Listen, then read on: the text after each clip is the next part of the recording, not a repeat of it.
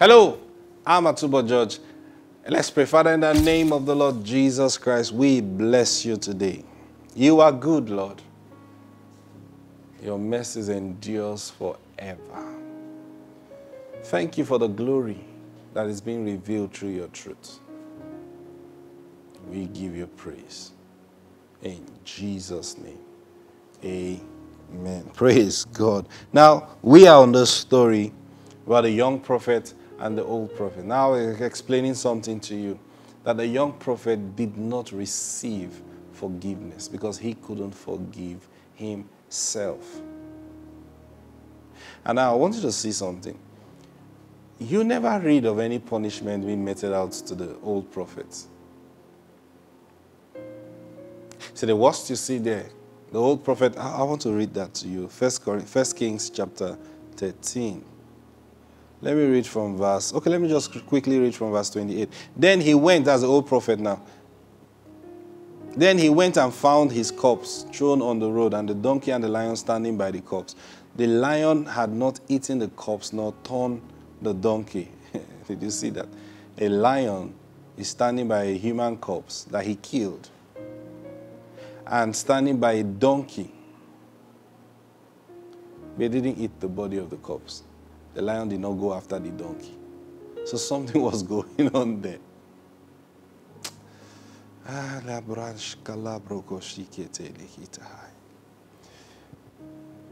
What you find there is a testimony of God's presence and God's mercy.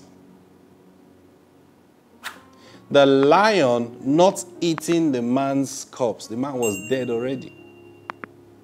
And then you find a donkey there that the man rode on. The lion did not attack the donkey. Now, what do you think happened there? That's a testimony that there were angels in that place.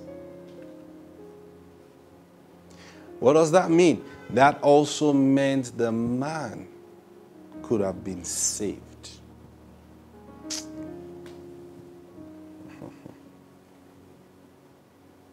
He died of his own ignorance,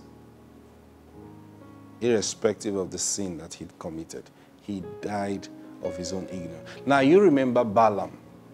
Balaam had been contracted by the king, Balak, to go curse Israel. Now, he went before the Lord. Lord, give me your word to curse these people. And God said, I'm not giving you my word to curse them. You are not going.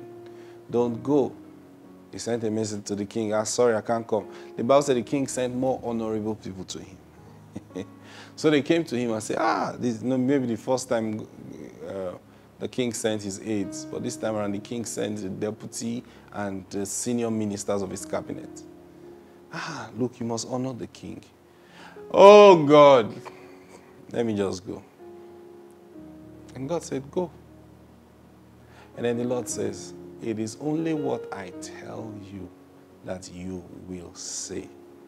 Yes, sir. I agree. Now, guess what happened along the way?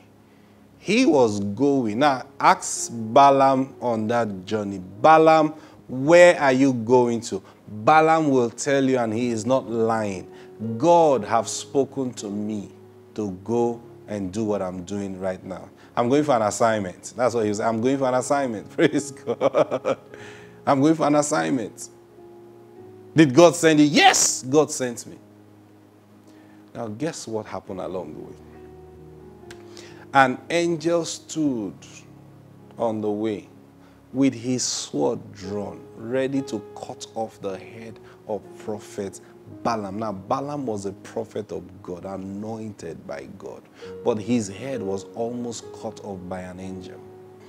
Why? Now, what happened? What do you think happened in that place? Very simple, and I'll explain to you. Did God send Balaam to go and get killed? No. But you see, there was a reason God was telling him in the first place, don't go. See? And we need to understand these things when we walk with God. God is not so disorganized. And we think it's when we shout to him that he organizes himself and does something about the situation. No. You see, when he went before the Lord and said, Lord, I want to go. This is what they want me to do. Can I go? And God said, don't go. You know the reason? Because God has already set the boundary of the protection of Israel. He has built an edge around them. And guess what? If you curse them, you will be cursed. It's as simple as that.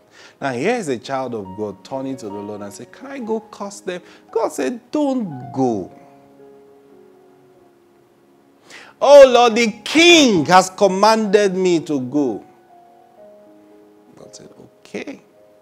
So you don't say I made you disobey the king. But it is only what I say that you must say. I'll see to it, Lord.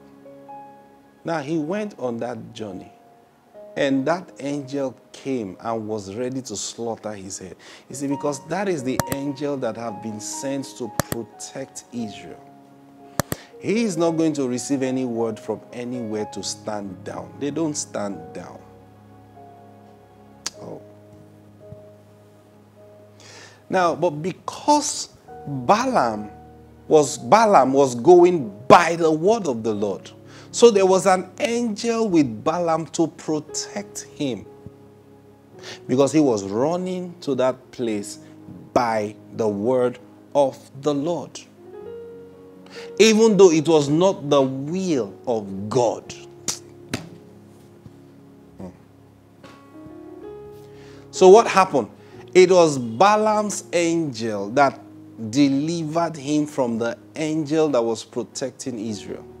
Now, this is why I tell you, in everything you do, make sure you receive words from the Lord. You know why? Because every word God speaks, an angel is released to see to the fulfillment of that word. Now, that's the work of angels.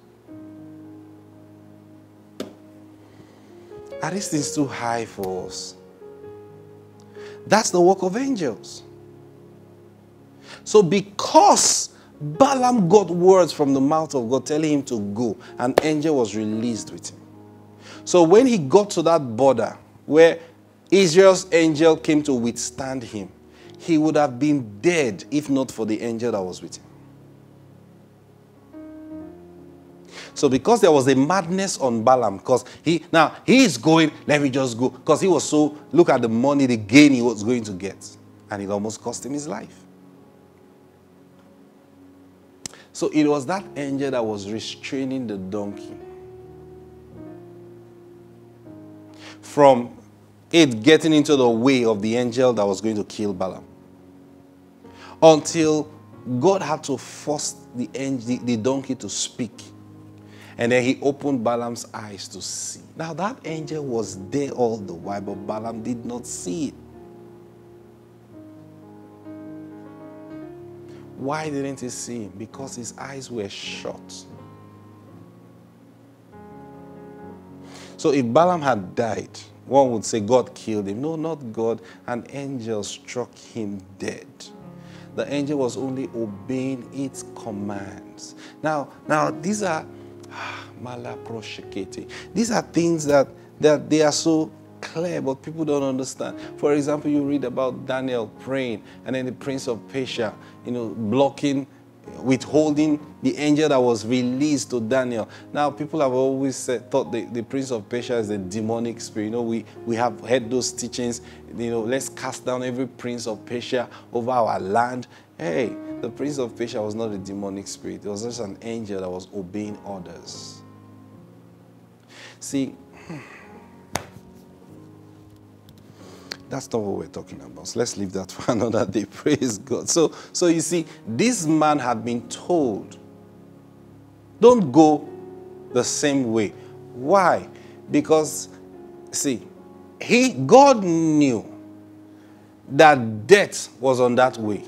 So God said, don't follow this way to go, but don't follow this way to come. So more like, look, death recognizes the shirt you're wearing. So it knows when it sees that shirt, it will attack you. So I'm telling you now, don't follow that way. Go another way. He would have saved his life. But you see, he disobeyed God, but then he was carrying unforgiveness in his own heart. He couldn't forgive himself.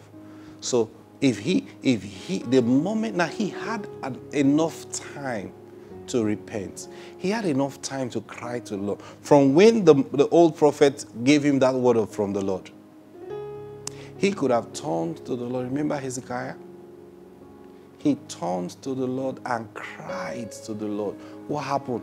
Did God say, no, I've already spoken, I cannot change it? No, come on now. God sent the prophet back and said, go tell that king, I have given him 15 more years. That is God for you. He will do that again and again and again. If you die, not because God killed you, but because you couldn't forgive yourself.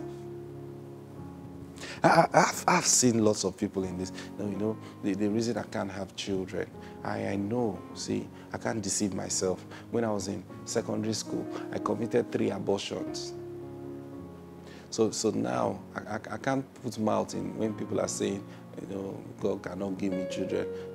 No, I've killed the children that God has given to me. Who told you that? Whosoever calls on the name of the Lord shall be saved. It doesn't matter when or where he calls on the name of the Lord. He calls on the name of the Lord in the face of trouble. Salvation is there. And that's why I'm showing you this thing. There was an angel right there. And this old prophet, praise God. Look at what it says, verse 29. And the prophet took up the corpse of the man of God, laid it on the donkey, and brought it back. So the old prophet came to the city to mourn and to bury him. Then he laid the corpse in his own tomb. That's the old prophet. Then when you're alive, you buy your tomb where they will lay you when you die. That's an expectation for death. And they mourned over him, saying, alas, my brother. And they mourned over him, saying, alas, my brother. So it was, after he had buried him, that he spoke to his son, saying, when I am dead, then bury me in the tomb where the man of God is buried. Lay my bones beside his bones. For the saying which he cried out by the word of the Lord against the altar in Bethel, and against all the shrines on the high places which are in the city of Samaria, will surely come to pass. Did you see that? So this old prophet knew by the Lord that this young prophet was telling the truth. He came to do a righteous work. So why did you join hands to kill him? Why did you deceive him to his death? I told you what the reason was.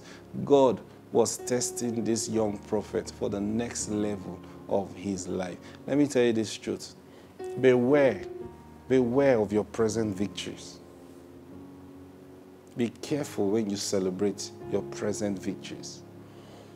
For in it, the temptation would come for your next level. Did you get that? When you see a miracle and you're excited, beware. Keep it humble and open your eyes to look and see. Because in that moment of celebration, the temptation will come to test you whether you are now qualified for the next blessing or it ends here. To this man, it ended. And that's because, like I told you, he loved the Lord. He knew the Lord. He loved the Lord. He obeyed the Lord, but he didn't know the Lord. He wasn't matured enough to know the Lord. If he had known the Lord, he would know that the Lord will not speak through another means to him after he had spoken to him directly and telling him what to do. So listen, learn this. Hear the voice of God for yourself. It's safest that way. And the truth is, God is always willing, ever ready to speak to you. He wants to speak to you. So learn to hear the voice of God for yourself. And learn this also. God will not speak to you through one means and change it through another means. It never happens that way. May God bless you this weekend. May the Lord open his hands of blessing upon your life. And may your eyes see good all the days of your life. In the name of the Lord Jesus Christ. Amen. Have a blessed weekend. God bless you. Bye-bye.